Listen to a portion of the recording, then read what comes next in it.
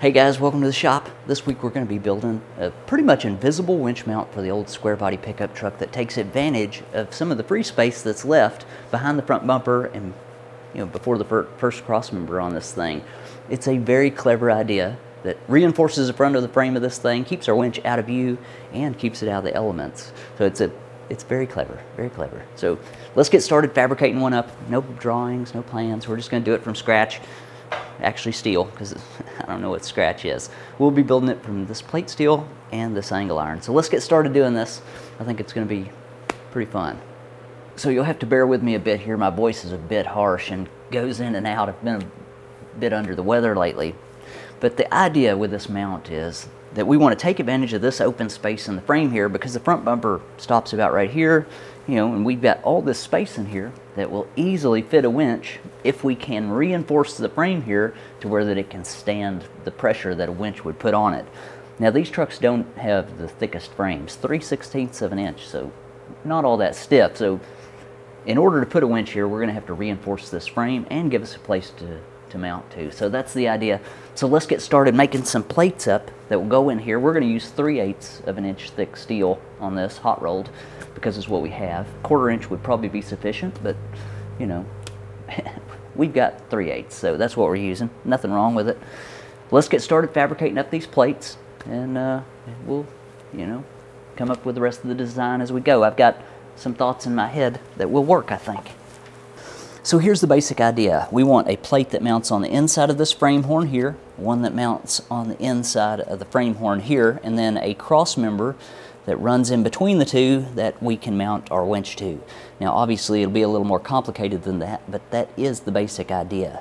So let's get started fabricating up a template that we can use to get our piece of steel flush up against the inside of the frame rail here, and then we'll start working it out of a piece of steel. So I've got an old piece of a creeper here that I'm going to be using to make my template, and I'm just going to set it up here, trace around the actual frame, and then cut inside of that line, and that'll give me a really good starting point anyway. It's just a first draft, I guess, call it. Maybe something like that. All right, we'll cut this out, see how it fits, and then trim on it from there and keep working it.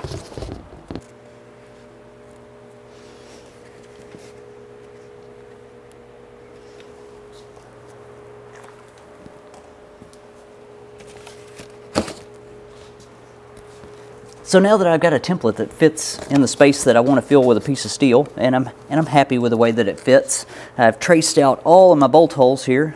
Just line those up.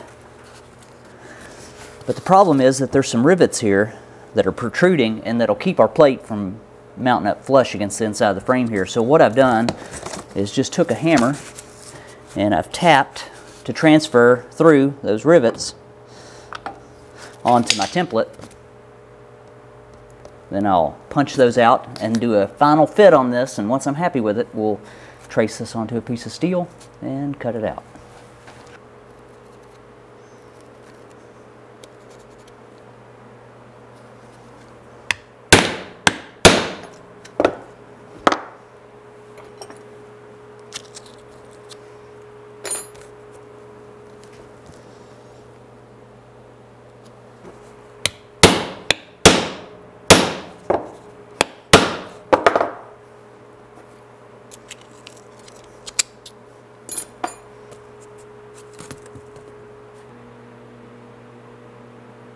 We've got a light snow outside.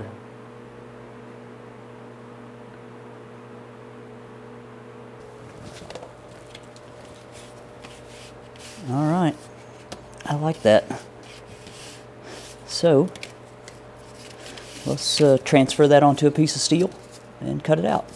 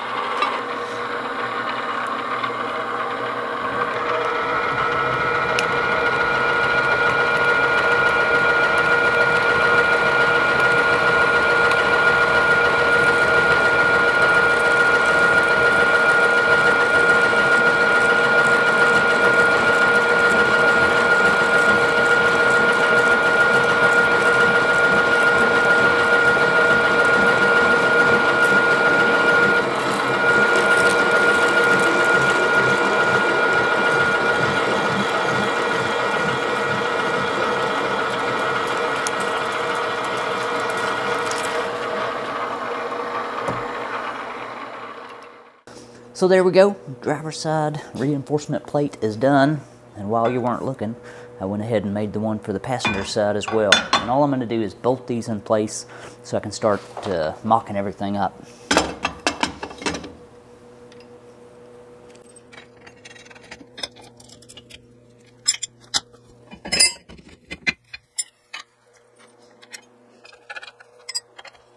So when I made these plates, I tried to take advantage of all the original bolt holes that were here. And the two in the back here connect to the bumper support.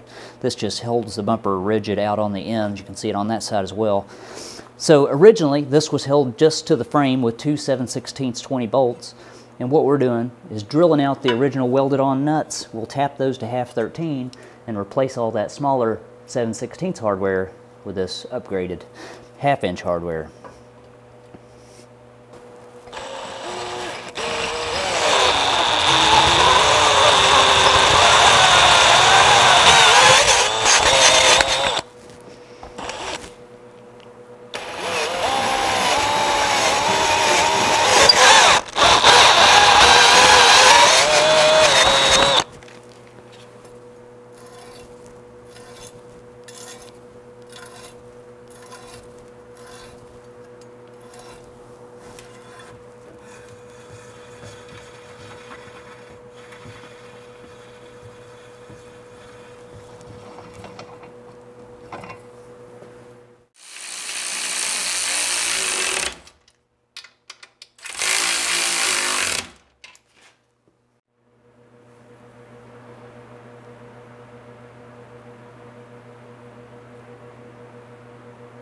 So here's the winch that we're going to be using. It is a Badlands Apex 12,000 pound winch. This came from Harbor Freight. Got the remote, got the synthetic cable. Pretty nice, sealed up really well.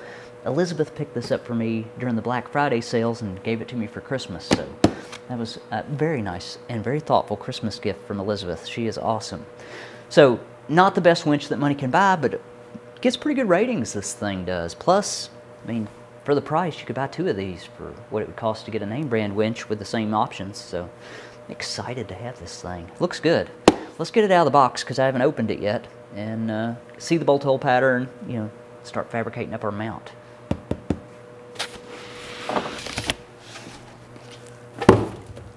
Looks like it comes with some paperwork, some stickers that we won't use. There's the hook. That's a good looking hook. There's a remote. Check that out.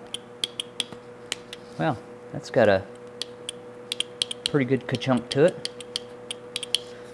Looks like it's got a magnet as well. Yeah. There's the fair lead and some of the cables. I don't know what that is. Let's get this out of the way and see what the actual winch looks like.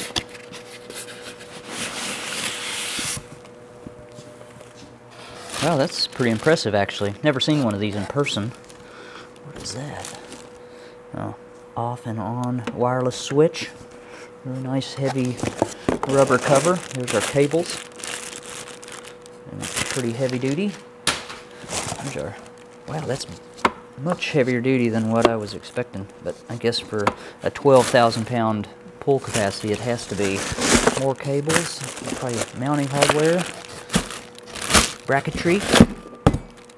Alright, let's get this out of the box. Can I get this out of the box by myself? Yeah, not too bad. Alright.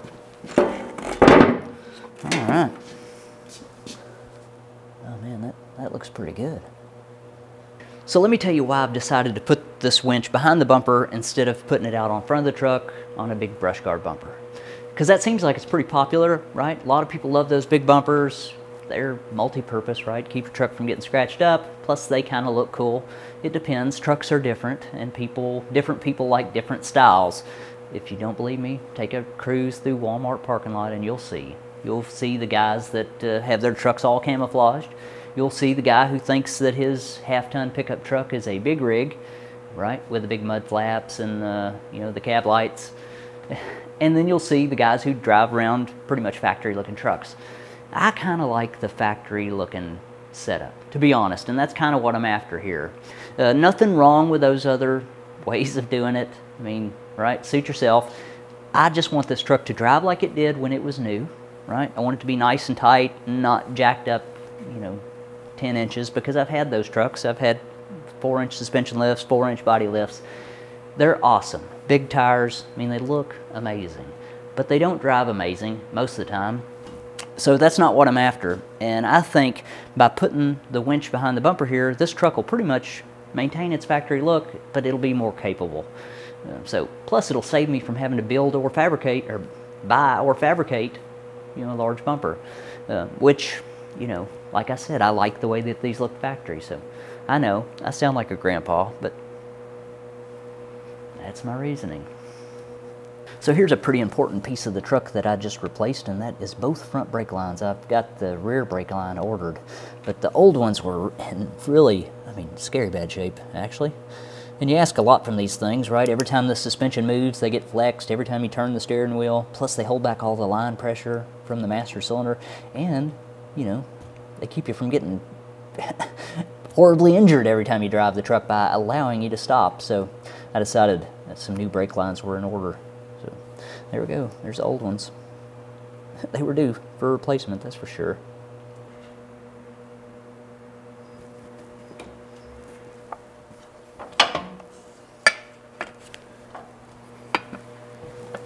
So our bolt hole spacing is 10 inches by 4.5 inches, or 4.49. So that's 254 millimeter by 114. So that's pretty good that they gave you that info. Plus there's the fair lead, and I wonder if that's going to fit where the license plate goes on the front of this truck. Let's see. Is that going to work? It's going to fit absolutely perfect and look pretty good, if you ask me. And plus, if we wanted to hide this, we can just put an extended license plate cover, one of the fold-up ones like they used to put on the cars that you would put gas in them, under the license plate, and we could hide this all together, right? We could just stretch our lead out, hook it to a shackle or something under the truck, and there we go. It would be basically a hidden winch. That's going to be awesome.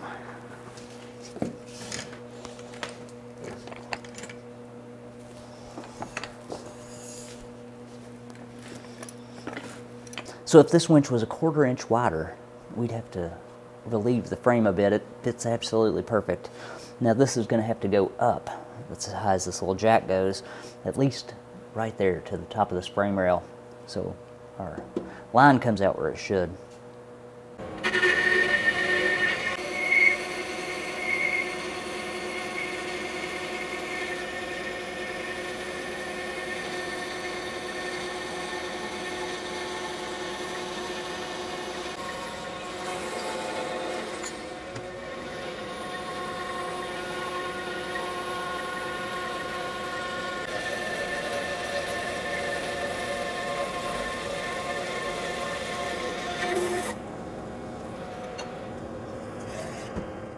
So far so good. Got the 2 angles mounted in there, and they're just temporarily mounted till I get everything fitted. Then all this unit will get tore down, all the sharp edges will get dressed, you know, it'll get painted. I got to make the cross member now, the part that our actual winch is going to mount to, and it's going to be a piece of 3/8 plate as well. And it looks like if we cut our piece 23 inches long, that should give us just a little clearance on the ends, and then we'll put some bolt holes there and we'll be able to mount our winch.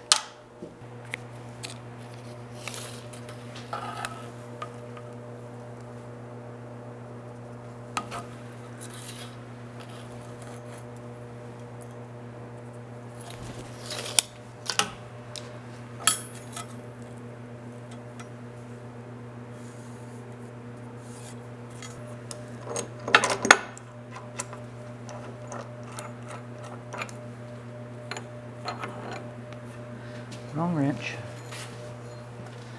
Is that the right one? Nope. I've got the right one.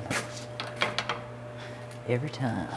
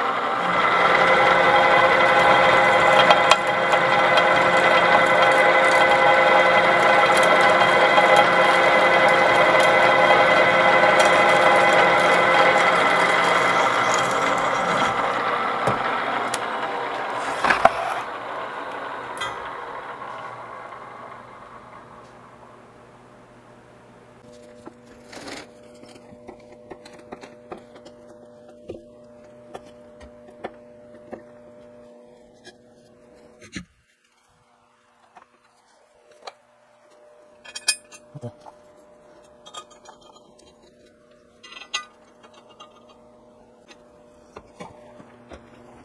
All right.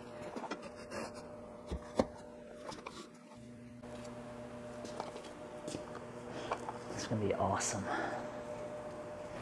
So there we go, there's a top view, a view that you'll never see once the radiator support's on here, but it looks pretty good, right? I haven't dressed any of the edges, and this plate is not even bolted to the angle yet. Probably just do 2 half-13, grade 8 bolts, be plenty. I mean, like I said, the winch is only held on by 4 3/8, 16, or your equivalent metrics. I did not drill the bolt hole pattern for this winch wrong. I just thought it was important that these 2 bolts get a little extra ventilation down toward the nuts there. Now, we'll paint all this up. It'll look good when it's done. But yeah, I think that turned out just like I envisioned. Can you tell that this truck has a winch on it? No. Other than those cords dangling down there, maybe then that gave it away. But pretty much invisible. And once the fair lead's on here, maybe a fold up or fold down or fold to the side, who knows. License plate to cover that, it'll be basically invisible. And I'd have to say the way that this thing's mounted, it's not going anywhere. The winch is actually held down with 4 3/8, 16 bolts, so really too much more than that, it's kind of overkill, which is what we did here, and that's fine. If you're gonna beef something up, beef up the mount that your winch is attached to, I guess, so you don't run into any torquing or bending or problems. But seeing as this is all 3/8 plate and angle, no, we're not going to have any problems. So it would probably damage the frame before it damaged the actual mount that the winch is hooked to. So that's awesome. I mean, some people like to display their winch out front, and then some people like to hide their stuff and then be like, oh, you want to be pulled out of a mud hole? Bang! Rescued. That's stupid. And another thing, I'm glad that we added 2 extra leaves up front to stiffen this front end up, because we've added probably at least 100 pounds of hardware right up here on the front of the frame. That's like small guy standing on your bumper the entire time your truck exists. So those extra leaves will help to balance this truck out a bit. So that's going to work out good, really good.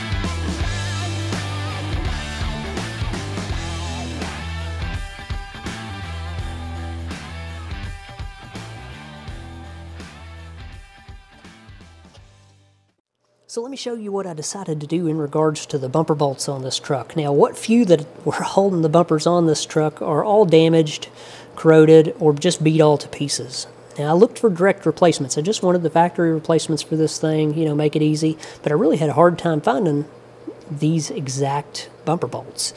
Now, these are carbon steel, half 13, with a stainless steel cap smashed over the head to give it that nice shiny appearance. So, remember me fighting to get these things off because they were rusted and corroded. Well, after searching and searching, I just decided, you know, forget it. I'll go with a standard, you know, carriage bolt. This is 308 stainless, a little larger on the diameter than the factory one, a little larger radius, don't stick out quite as far as the factory one. But I think in the long run, these will be much better because they won't corrode, they won't lock up and fight a guy when he goes to remove the bumper. Only problem with the ones that I bought here is that they're not polished at all, just a roughed, forged stainless steel head. So let's put a little shine on that, make them look nice. You know, these were also a lot cheaper. So let's polish these up and see how nice we can make them look. So there's a look at the head of one of these straight out of the bag. They're all like this, a little rough in the center.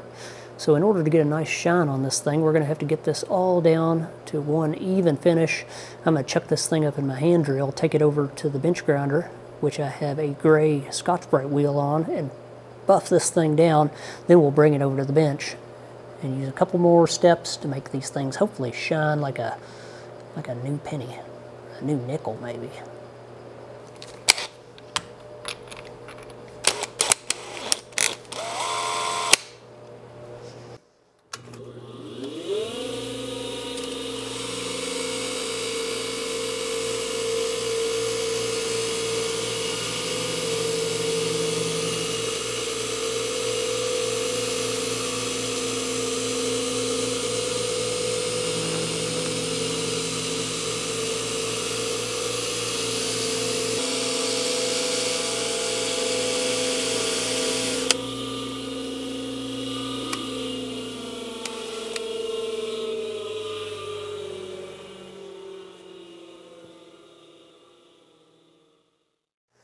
So there's a look at it off the Scotch-Brite wheel. Just a nice even finish all the way across the head of it.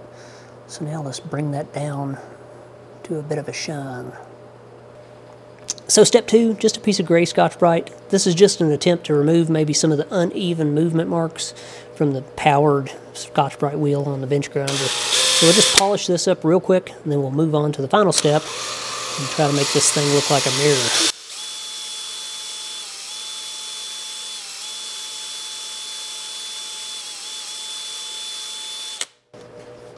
Didn't take much, so it's already 10 times better than what we started with.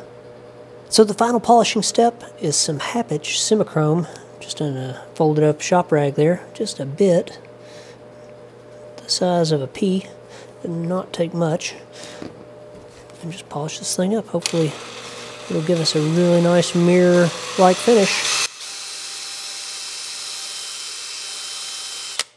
Look how quick we're removing material.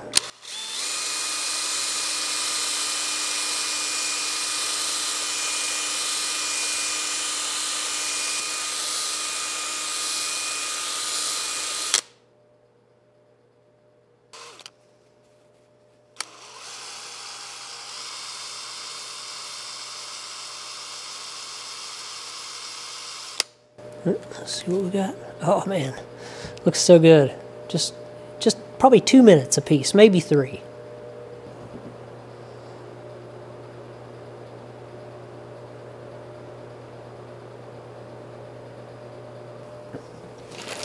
That is well worth the effort. Factory, right? Original appearance, and obviously the polished.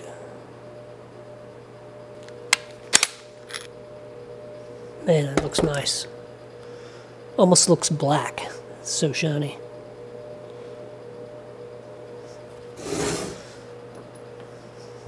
So fast forward a little bit. I went ahead and, you know, painted this thing up. Got it all fastened down. You didn't miss anything, right? Just a quick flat black paint job, and the only reason I did that is just to keep it from rusting, because really this thing's going to be completely out of sight. So I think it looks pretty good though, to be honest, and it's really nice to be able to use all of that unused space for something that could be potentially pretty useful. You know, if you got stuck, or you know somebody else got stuck and you needed to pull them out. Or in my case, I'll probably be using this thing to pull logs for firewood. That would be what I think I'll use it mostly for anyway. Now, what I didn't mention is that I did change the hardware that the winch come with. Instead of the shorter hardware that it come with, I increased the bolt length by about 1/4 of an inch, 0.25 inch, because I don't think they quite intended you to mount this thing to such thick plate. And having these extra length bolts gave me a little extra thread engagement on the nuts that are attached to the winch. So let's put a battery on this thing. First, let's talk about the pros and cons that I can see, just out of the gate of this thing being mounted in the location that it is versus out on a bumper. Then we'll hook it up to the battery and actually see if it does what it's supposed to. I hope that it does. I mean, it should. So let's start off with what I believe is the positive things to mounting the winch in this location. One, it should take up unused space in the frame. Two, the winch is completely out of the weather, right? It's not going to get rained on. The sun's not going to be beating on it. It's not going to see a lot of road, water or anything. It's just not going to be able to reach it in that location. So it's pretty shielded. And another thing is that I just think that it looks better. Now, that's just an opinion. You could argue that you want your winch out on front and you think that would look better. But for me, seeing as this is my truck, I think that this will look better in the long run. Now, the downfalls to this are pretty big. And the major one that I see without using this thing at all is that you're going to run in, if you use it a lot, you're going to run into issues where the line binds up onto the spool, and you're going to have to clear that, and it's not going to be easy to do with this winch mounted, under the radiator of this truck. You're going to be laying on your back, pulling on this thing, trying to get it unwound, and it's going to be a headache. So if you were going to use this winch a lot, you would definitely want your winch mounted out front where you can easily access all the features on it. Because just to turn this thing on, I have to, reach under the truck and fish around, find the switch and all that. So there you go. Those are at least the pros and cons that I can see without, you having a lot of time using this thing, or actually any.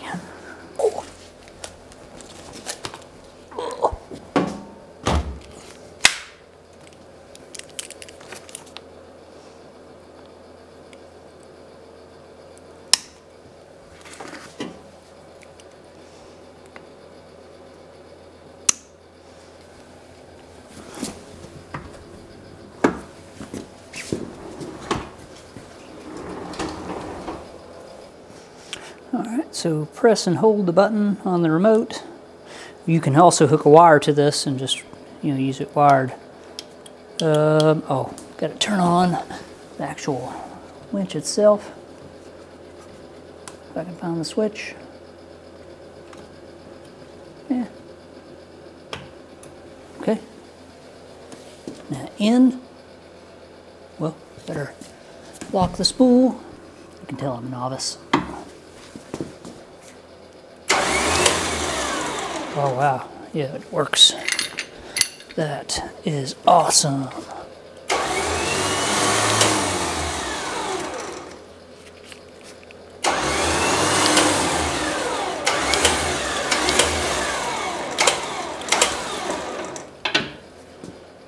It works. Surprise, surprise, a brand new winch. But that's awesome. At least now I know that it does what it's supposed to. So that's pretty much it, really. Simple installation, simple fabrication. Not a lot to this. I think a guy could do this with an angle grinder, cutoff wheel, and a heavy-duty hand drill if he was really driven to make one of these. Nothing complicated about it. And I think if you have one of these trucks, it's just a good spot to mount a winch. I mean, people have been doing this for a very long time. It's not some something that I come up with by any means, but I think it is a good option over mounting a winch on a big brush guard bumper that you'd have to buy or fabricate. If you want to go incognito or stealth, I think it's a good option. So not only does it give you a place to mount a winch, but it also acts as a second cross member up here between these two frame horns and stiffens up the front of the truck probably a considerable amount, seeing as that they do flex, because I showed that when I was doing the steering box how much these flexed, but I think it's probably stiff enough now. So I guess that's it. Keep your eyes open. I'm kind of discombobulated or out of order. I've been pretty sick lately, just a cold, that's all. And I have the video coming up soon pulling this motor, and it should come out in a day or so. I'm thinking that it will. So if you're interested, keep your eyes open. There'll be a video coming on that, because really it should come first before this, but whatever. So that's it. Thanks for watching. Got some really exciting stuff coming up soon. So thanks to my viewers, patrons, subscribers, anybody who's helped me out whatsoever. So that's it. I'll see you next time.